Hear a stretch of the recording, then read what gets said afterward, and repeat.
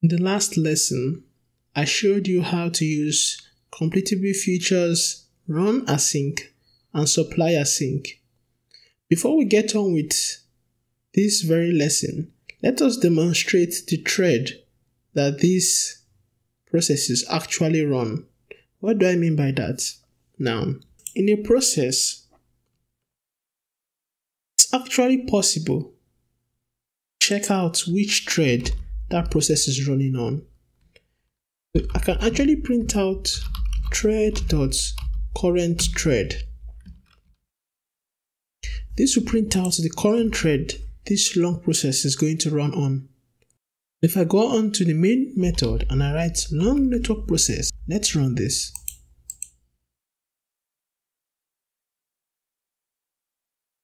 So if you look at it, it's running in the main thread.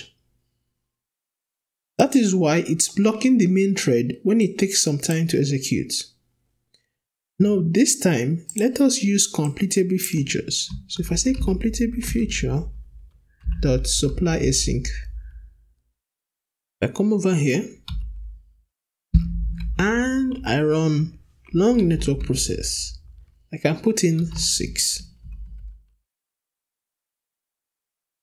And now say then accept. Once the value is ready, let's print it out.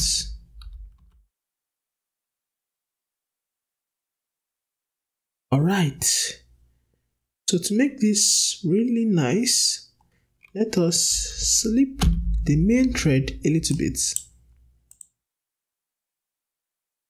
When we run this,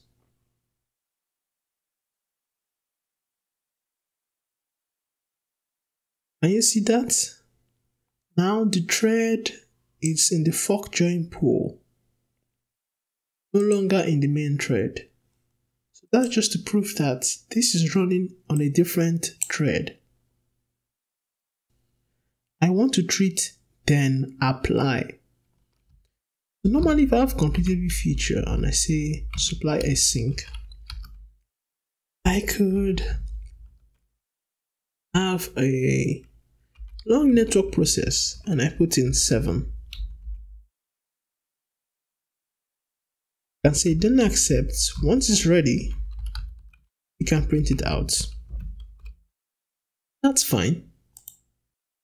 Let's say I have a simple method that takes in a value. Now if that value is even, it will add 1 to the value.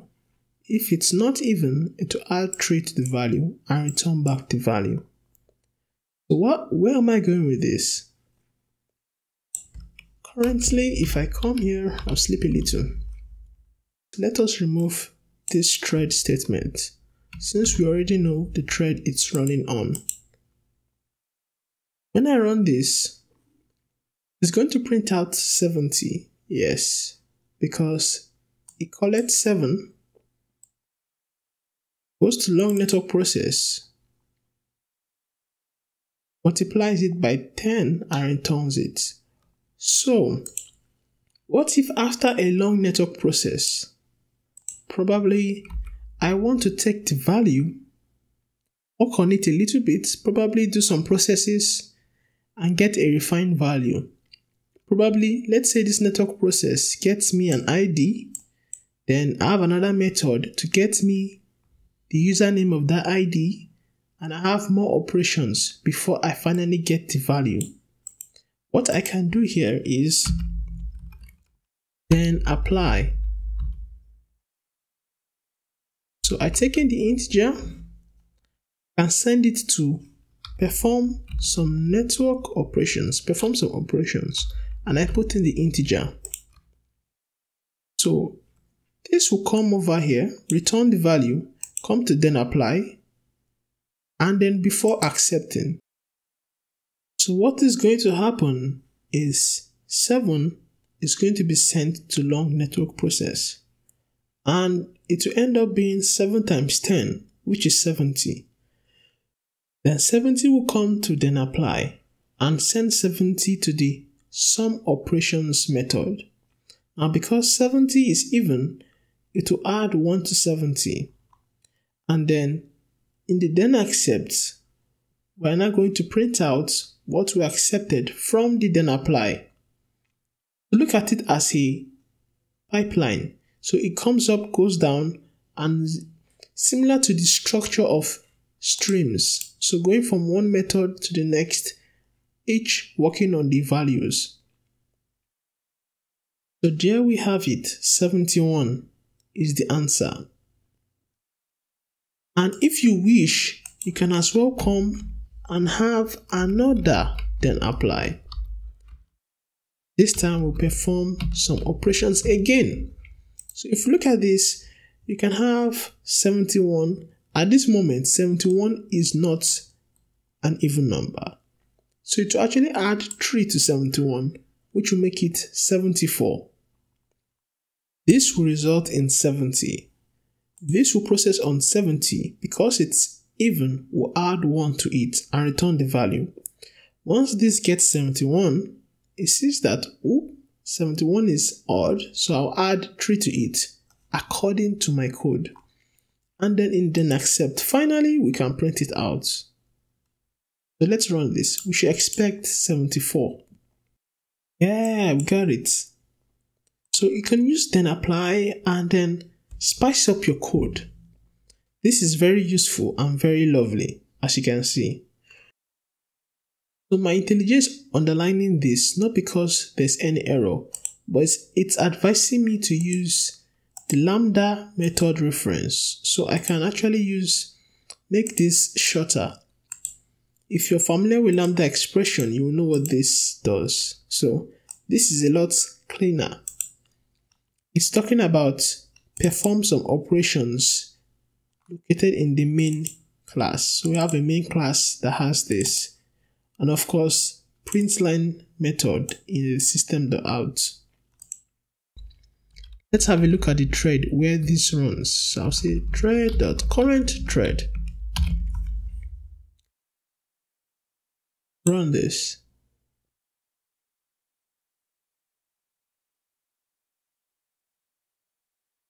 You look at it, they as well are running in the background thread, the fork join pool.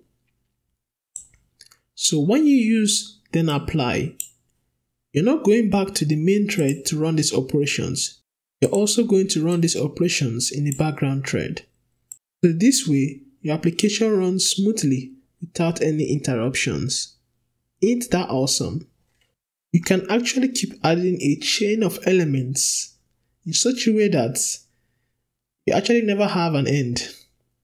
So after accepting the value, and let's say you want to run something in the background using your runnable. So a good example will be this very long process. I can as well come here and say then run.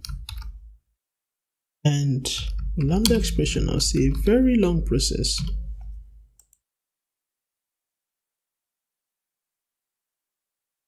This very long process is going to print done with very long process. If I think I have more things to do, I can say then run. I can use the method reference, which makes it look cleaner. So let's run this.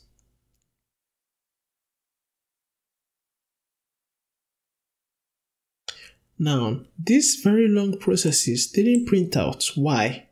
Because this long network process takes about 3 seconds, and then these 3 lines of code execute quickly.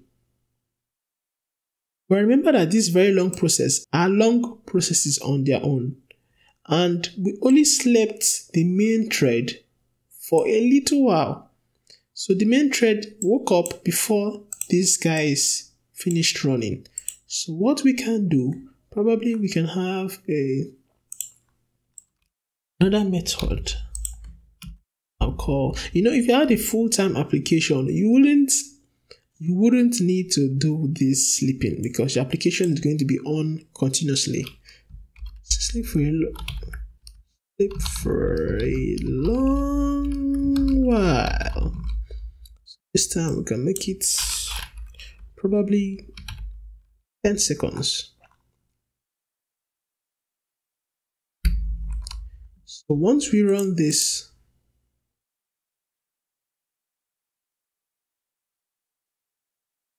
execute this. See the first long process, second long process, and then the whole application is done. So do you see the beauty of completable features? And we're not done. There's still more awesome concepts to look on in completable features. In the next lesson, we're going to cover those. If you did like this lesson, consider subscribing to get more awesome lessons like this. I always try to bring up more awesome content, and if you like this particular video, consider giving it a like.